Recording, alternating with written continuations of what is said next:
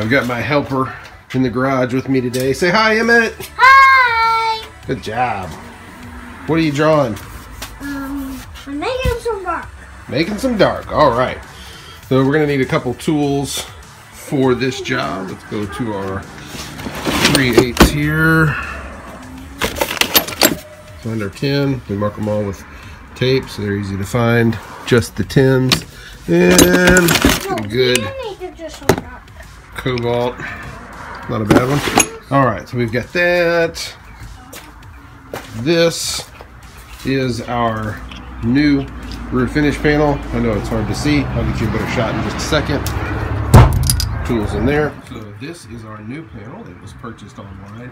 It comes in a black ABS plastic, and I painted it using Rust-Oleum automotive enamel and Rust-Oleum automotive clear coat on there.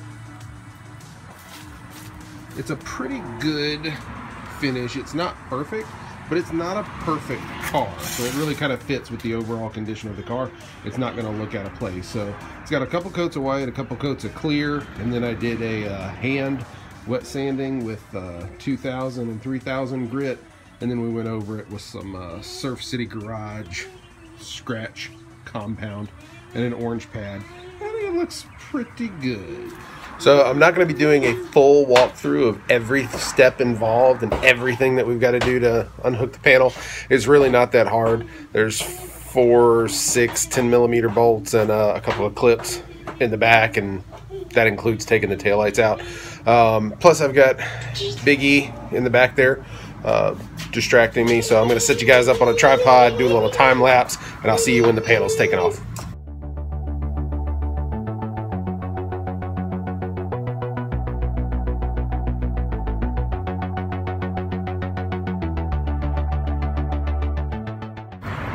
Alright, one part I want to show you guys real quick is very gross behind that tail light. I think this is likely the first time it's ever been taken off. But I also want to show you back in here, kind of hard to make out, but there is some kind of grody, mold-ish looking stuff.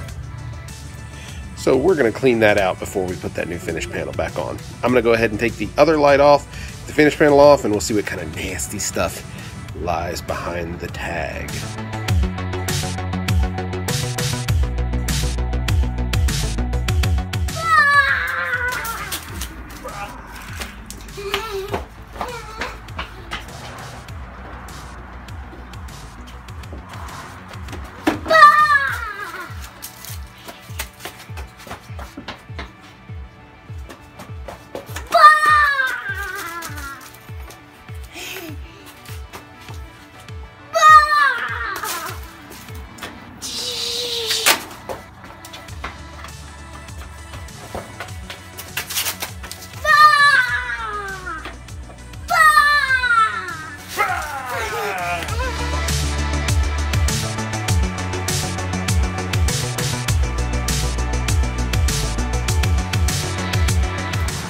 Alright, so I've got the rear panel off. We're going to come in and take a look.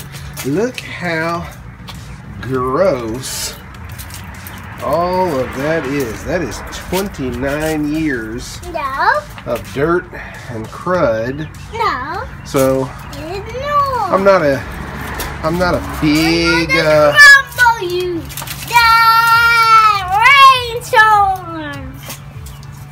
Rainstorm. I'm not big on making sure every inch of the car is... Well, you're big. I'm big? Yeah. Well, you're big too. I'm not a big concourse guy and making sure every single inch of the car is perfect, but since we have this off, we might as well put it.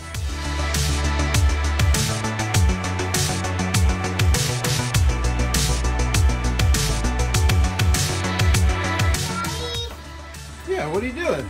I'm trying to get it all dark. Can you make it dark? Yeah, I bet we can make it dark. Alright, as you can see, it's coming pretty clean. We'll just use some Chemical Guys all-purpose cleaner on it. Doesn't have to be perfect. We just want to get this grime and stuff out of here and just have a nice clean spot in case there's any fitment issues or anything when we put the new panel on. If you can kind of see into a little area or anything like that, it just looks a little bit nicer and the car's a tiny bit happier.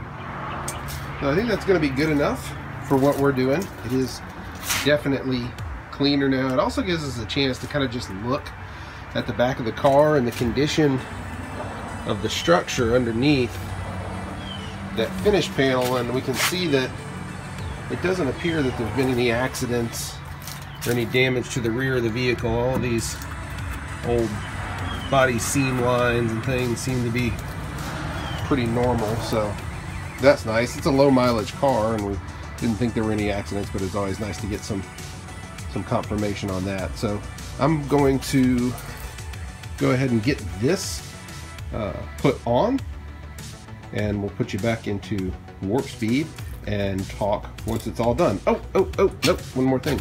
I'm going to show you these taillights are factory original taillights. So I'm probably going to, since we're cleaning up the back of the car, I'm just going to go ahead and hit them with a polishing compound and maybe give them a little coat of sealant just to give them a good shine. Since we have them off and can clean them easily on the bench, why not go ahead and do it? Okay, gang, we flash forward to the future where the car is done. The taillights are back on, the tag is back on. Now, one thing I did not do, oh no, you can see my tag number. Oh no, I can't cover it up, and I don't care. This is still in. Put it back in. It's plastic. I don't know who thought that was a good idea, but I'm gonna swap that out.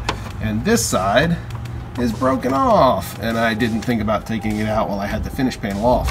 But the finish panel is so easy to remove, I can just do it at another time. But here's what the car looks like. All done, nice and clean. There's a little fitment issue right there. Not surprising in the least, considering you don't have a lot of really any adjustment.